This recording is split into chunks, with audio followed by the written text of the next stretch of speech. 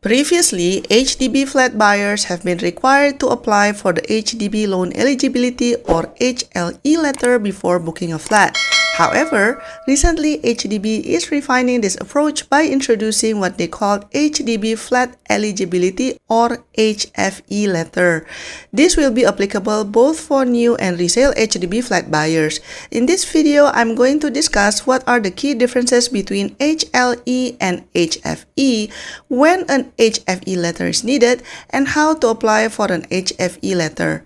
In the past, the HDB loan eligibility letter only focused on what is the maximum loan amount that you can take based on the information submitted at the point of application. However, the new HDB flat eligibility letter will include your eligibility to purchase a BTO or resale flat, receive CPF housing grants and how much are you eligible for, plus how much loan you are eligible for. This will provide a more holistic view of your housing and financing options so that you can make an informed decision. The HFE letter itself is valid for 6 months. So when do you need an HFE letter? You will need a valid HFE letter when you apply for a flat from HDB during a sales launch or open booking of flats, or obtain an option to purchase from a flat seller for a resale flat, and also when you submit a resale application to HDB. So how to apply for HFE letter? There are just 2 steps to apply for an HFE letter. Step 1, preliminary HFE check, and step 2, apply for an HFE letter. In the preliminary HFE check, you will need to provide your household particulars and income details. You can save time by using My Info to retrieve your particulars and update them if there are any changes. You will also need to enter the particulars of the co-applicants and occupiers in the application. If you need more time, you can save a draft copy at any time during your application. The draft will be available for 30 days from the date you start the preliminary HFE check. Next, provide the employment details, monthly income and bonuses received by all persons listed in the application. And after that, you will need to submit declarations. You will need then to declare any interest in private properties for all persons listed in the application. Next, you will need to indicate whether you intend to take up a housing loan for a flat purchase. If you do, you will also need to declare any monthly financial commitments such as installment plans, bills, insurance premiums, and other loan payments. On the last screen, the system will give you an opportunity to review the summary of information that you have provided. Note that if you want to make any changes after this, you will need to start a completely new preliminary HFE check to ensure the information is accurate. You will then receive a preliminary assessment of your eligibility to buy a new or resale flat, receive CPF housing grants, and take up an HDB housing loan. You can log back into HDB flat portal to view your preliminary HFE assessment anytime within the next 30 days. If you are eligible for an HDB housing loan, you can also compare different loan scenarios, including the monthly installments and interest payable, based on different loan amounts and repayment periods. If there are any changes to the information provided, such as your employment, income, or ownership of private properties, you must start your preliminary HFE check afresh.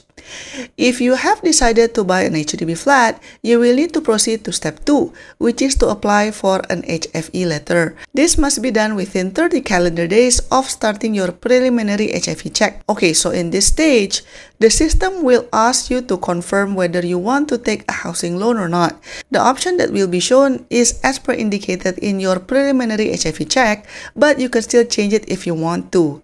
If you wish to take up a housing loan to finance your flat purchase, you can view your eligibility for the HDB housing loan and the different loan scenarios. And what is interesting now, you will be able to see housing loan options from up to 6 selected financial institutions. If you are interested in any of it, you can request an in-principle approval or IPA for a housing loan. This IPA will provide you with an indicative loan assessment. Okay. Next, provide your particulars. Again, you can use My Info to retrieve your particulars and contact details, CPF contribution history over the past 15 months, and also latest notice of assessment from IRAS. After that, you can review the details and make sure everything is accurate before submitting your application. Next, review your chosen financing options and also loan provider if you are taking a housing loan. If you need to make any changes, only applicant 1 can do so by returning to choose loan options. Finally, please go through the terms and conditions of the application. Once you are ready, digitally endorse all the information provided. To submit the application, all applicants and occupiers, if any, must log in using SingPass to verify their details and declarations. Once all applicants and occupiers have endorsed the application, you will be advised on any supporting documents required. After you have uploaded the required documents and submitted your application, you will see an acknowledgement page. HDB will contact you if any additional information is required for your application. To check the status of your application, you can log into the HDB flat portal at any time. Typically, HDB will send you the HFE letter within 21 working days of receiving your complete application, though the processing time may be longer during peak periods, such as in the months of and before a sales launch. If you applied for an IPA from the participating financial institutions, they will liaise with you directly on the outcome of your IPA application. You will be able to confirm the financial institution's loan offer through the HDB flat portal after securing a flat.